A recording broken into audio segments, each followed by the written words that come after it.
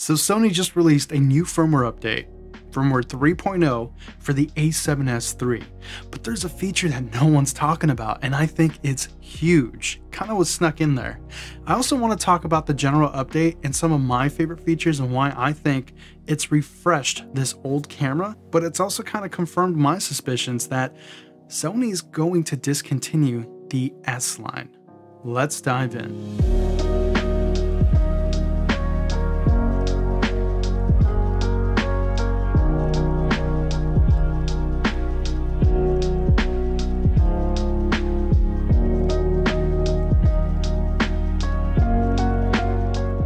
Alright, if you guys haven't watched my video already, I made a video a couple weeks back. Camera rumors, camera suspicions that I've kind of gathered all over the internet. Some of them seem to be very valid, some of them seem to be wild. But it was in regards to the A7S IV, the FX3 Mark II, and even Canon C70 Mark II. There was quite a bit of rumors out there saying that Sony is going to discontinue the S line and the FX3 is going to completely replace it, the FX3 Mark II, which at the time I was kind of iffy about. I was like, well, this is still an extremely popular camera.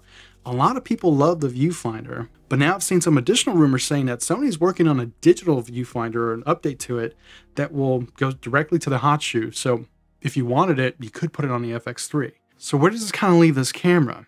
Well, with this new firmware update 3.0, I don't know, I'm like really suspicious now. I kind of get this feeling that this is the last real big update, sort of a last glory update to the A7S3 before they discontinue it. That's how it feels to me. What do you guys think? Leave me a comment below. I really do feel like now those rumors may have some weight to them. Okay, as I mentioned in the intro, there's a huge update that no one's talking about. It was kind of snuck in there. It's buried in the menu systems and it's not automatically on. So you wouldn't know it's there unless you're looking for it. But I was kind of going through the menu systems and I noticed that now there's this new menu that's called anti-dust functions. So if you scroll all the way down to setup and then you want to go to number 12, setup options, you will find going down to the third setting, anti-dust functions. And you still have your sensor cleaning. I think that was already there, but now you have shutter on power off. This is huge. If you enable that, what it basically does now, when you turn off your camera, and I'll demonstrate it right now, the shutter will go down and protect the sensor. Now it's not instant like with the Canon cameras. It takes a little bit of time, but it does. It goes down and it protects the camera. This is huge. We wanted this feature to begin with. This should have been a feature at launch, right? I really hate having the sensor just exposed. And now you can turn it off. You'll hear a click, keep the lens in there. Once you hear the click, remove the lens, and you can do a lens swap in a safe environment with the shutter going down to protect it. One thing to note though, it's not perfect. For example, on my Canon R5 or the Canon line, the R line, if you take the lens off, it automatically senses it and the shutter goes down to protect the sensor.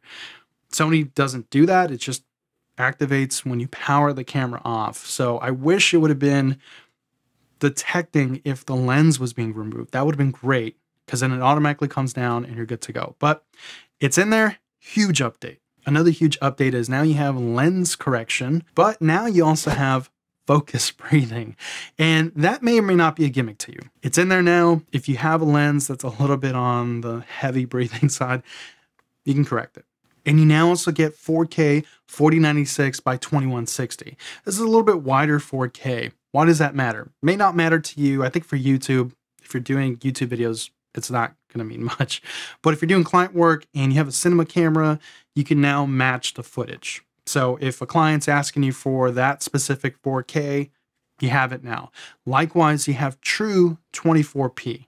They didn't remove the other one, 23.96 or whatever it was, but you do have 24p, so they added more frame rate options. Again, might be significant, may not be for you, but I think it was kind of long overdue. We also now have on-screen quick menu touch functions.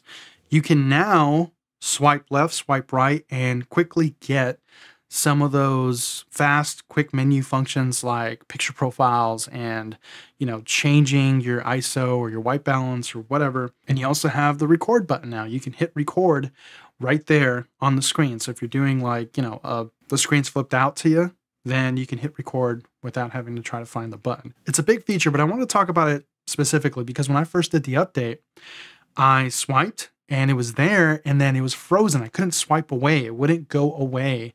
And it's kind of a nuisance because it's blocking your field of view. So when you're trying to shoot something, you have all these buttons now that are on there and it's hard to see what you're actually shooting. I think it's a bug, but it's only a bug when you first update, because what I had to do was I went into the menu systems. Again, it's in setup. And if you go to number 5, touch operations, and then you have your touch operations on, go to touch panel settings, go to shooting screen, and then you'll find it on swipe right, swipe left, swipe up. I have swipe right on icon display left, and I have swipe left on icon display left and right. That's just how I personally like it. And then I have the swipe up for the functions menu, which is also great. It's fantastic. But I had to turn them off and then turn them back on, and then the swipe away feature worked. So if you're wondering why it's stuck, it's glued on your screen, I think it's just an initial bug when you first update. But after you update and you just toggle it on and off and then customize it in a way that you want, right? But it should work after that. It should go away. You also have the new tile menus, and this is a feature that's shared with the FX3. So this is actually kind of neat. It's very intuitive, very well organized, and you have all of your major camera settings right there for you to quickly change. And I love it. You have menu 1, menu 2, again, long overdue. Really, really love this setting. Okay, there's a lot of other updates. Some of them are minor, some of them are huge. For example, you can now use the Creator app and the Camera Monitor app where you can remotely monitor things. I haven't set that up yet. I'm having issues. It keeps telling me it's not connecting, but that's cool, right? We can use our phones now to remotely control this camera. I just actually did a video on my gripe with external monitors and how, like the Ninja Animals 5 or Hollyland Mars M1 or whatever, you can't control the camera settings, right? It's literally just a viewing monitor and that's it. I wonder now if you can with the USB-C or some other way of, connecting to a monitor. Anyways, so that's basically it for this video. If you're looking for a full overview on how to update and, all the features, there's a lot of great videos out there. I wasn't going to make another video just regurgitating the same information. I do want to note that I did have some problems with the firmware. Not with the camera. The camera's fine once it updated. At first, the swipe left, swipe right thing was kind of weird and buggy, but other than that, everything's fine camera-wise. But getting the firmware on my computer and actually getting it to update, there were some weird permissions that I had to do, and I had to turn off my Mac, reset it, and get into the startup settings to allow permissions and things like that. I actually just read the notes, the installation notes on Sony's firmware update page, and they walk you through it. So if you're having that problem, read through the notes. Sony actually step-by-step tells you how to get through that. But once I did that, it's 2 files. The first file took about 30 minutes, and that's just a 2.15 firmware update. It's like a bridge. And then the 3.00 firmware update was another 30 minutes. After that, the camera was good. Make sure you have a fully charged battery, because I remember I had the battery in there at 100%. My batteries are kind of old, but when it was all said and done, I think it was 50%. So, if you don't have a fully charged battery, you may be rolling the dice. Don't brick your cameras. Take it seriously. Just kind of give you guys my perspective. I think it's worth updating. I didn't update right away. I waited a week. That's why this video is coming out a little bit later to kind of test the waters to see if there's anything iffy going on. But it looked fine. It wasn't a big deal. I updated. I think it makes the camera feel new again. That's it for me, guys. If you found this video informative, please consider subscribing and joining our channel memberships. I'll catch you guys in the next video.